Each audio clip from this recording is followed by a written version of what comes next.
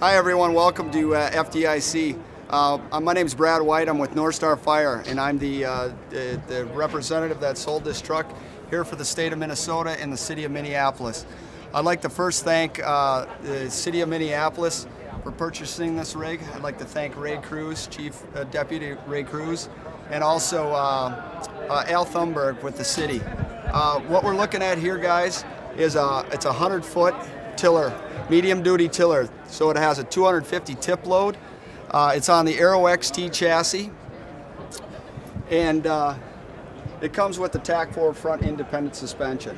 So what the city of Minneapolis really did was they wanted us to come up with a work truck because they run their trucks really hard.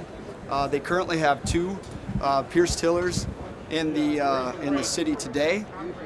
Those are 2001, 2002 rigs, and they really seen and worked hard for the city. So they came back to me and said, what's Pierce doing new? And so there's a couple of different features that we added to this truck. As we move around, it's a two-rig outrigger system. Again, it's a medium-duty ladder, 4-section ladder. We did place all the lighting on here is LED lighting, and that keeps that's a 12-volt system, so it keeps the amperage down. So as we move over here to the body, you have slide-out trays. One of these compartments here is for their RIT. They're going to be putting their Stokes basket on here with their RIT compartment, and that was really what we focused on designing in this compartment. One thing they're gaining comparative to their older Pierce tillers is a lot more compartment space. So they're really excited about getting this thing into service, and you know, they're going to find out they're going to have more room than that they need. Back here, as you can see, we have more slide-out trays, but they do have two reels on each side, and you'll see that the box is blistered here. That's because they have two 40-foot length ladders at the back, and we'll be back there looking at that as well. As we move around the truck, the tiller cab is pretty similar to what they currently have today.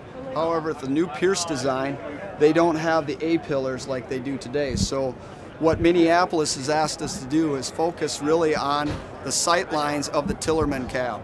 And that's another reason they went with Pierce, because they come with the best sight lines in the industry. One thing they did add here is air conditioning to the cab. Their current rigs do not have that. So the Tillerman cab does come with the option for air conditioning and heating. And that's one thing that they did change from their old design.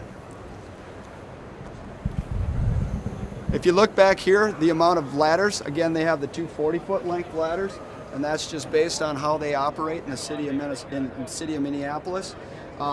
They are carrying a lot more ladders than what they do on their current rig because of the great size of what we have here is our ladder compartment. Pike poles.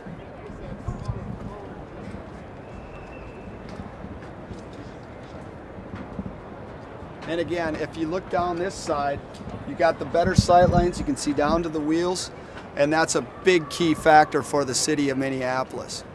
Now, as we walk around, if you look up the aerial, one thing we really focused on, and what Pierce has been focusing on, is the clean tip.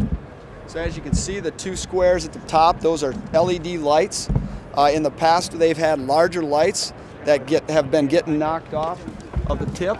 And also, we were talking about the sight lines of the Tillerman. When that ladder comes down and is bedded, they'll actually have better sight lines for their Tillerman because the lights aren't as large. And that was one major thing. They can also do progressions off the side where they're not getting interfered with those lights when they're getting on and off the ladder. It's a piped waterway that is pinnable on the way back, and they also do have a 2.5 at the tip where they can connect the hose in if they wish. That's about all I have here. If you have any questions, you can see me in the booth, or if not, check out our website.